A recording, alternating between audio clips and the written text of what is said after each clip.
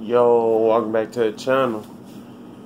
And today's another, talking about another mod that I plan on doing to the Crown Vic, like early part of next year. Also, I was still thinking about what kind of push bar should I put on her. Thinking about, I'm thinking about like a Santina or Gold Rhino, going with a regular push bar, or going with a wraparound, or a complete wraparound, with the bumper bars and stuff. I'm thinking about going with either one of them push bars, putting it on the front of the Vic, and I still haven't made my mind up yet. If I do want to spend like $500 something on the push bar, I'm probably go with a wraparound or a complete wraparound. Or I might try to do like the cop car did in one of his junkyard videos. Got a wraparound push bar from the junkyard, just repaint, just spray paint and whatnot. But lately I haven't really seen any Crown Vics with push bars in the yard. Well, I ain't been to the yard. Oh no, man, I ain't even been to the yard since I did my brake light switch. Those days before my rear end stopped fucking up.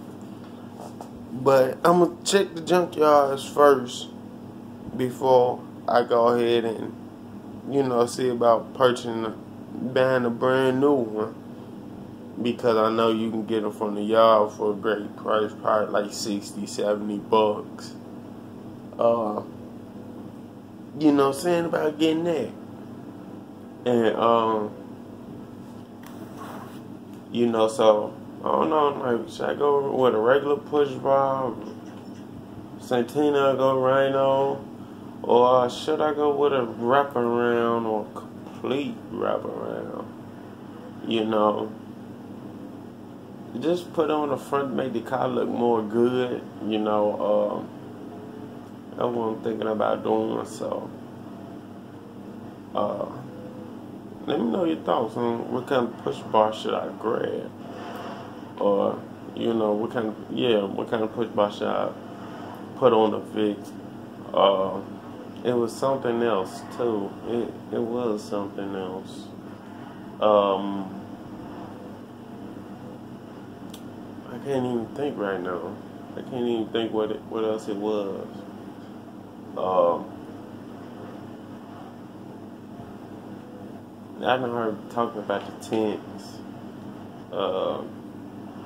Only other thing I was planning on doing to the Vic, was get some new headlights and going to the sound shop and getting I got an alarm on it. It's like one of them quiet alarms, I guess. To just lock the door. So I was thinking about going to get another thing I was thinking about getting was a alarm system and a remote start. I had the remote start on the Chevy Lumina that you guys have seen me post a couple times. That thing worked great. Like, man, leave your heat on, especially here in Chicago. Man, it be cold. Leave the heat switch on. Like, if you turn it off, remember to turn it on before you get before you leave the car for the night. Turn the switch on, and then just start it up the next day. And by the time you get like 5 minutes before you get to the car, 5 minutes before you leave, just turn the switch on. Just start the car up. Man, the car warm by the time you get in. Like, man, I loved that. Like, man, that was the best feature. That's the best feature to have on the car. Man, I used to start in high school. I used to start the car from my room, and before we moved to Michigan for a year, we stayed on the second floor. Man, I could start the thing up from the kitchen. The car can be in the front, like depending on how, if I had parked on the street the night before, depending on how far I was. How far the car was, I could start it up from my room or the kitchen If it was in the, like if I had to go ahead and park in the yard because there wasn't no parks on the street, man, I started the car straight from my room because it was in the backyard then. Boom, car warm by the time I get down there. I don't know why I did that sound like that. But yeah, I'm thinking about, I know I'm gonna put that on there too. That might be the first thing I do.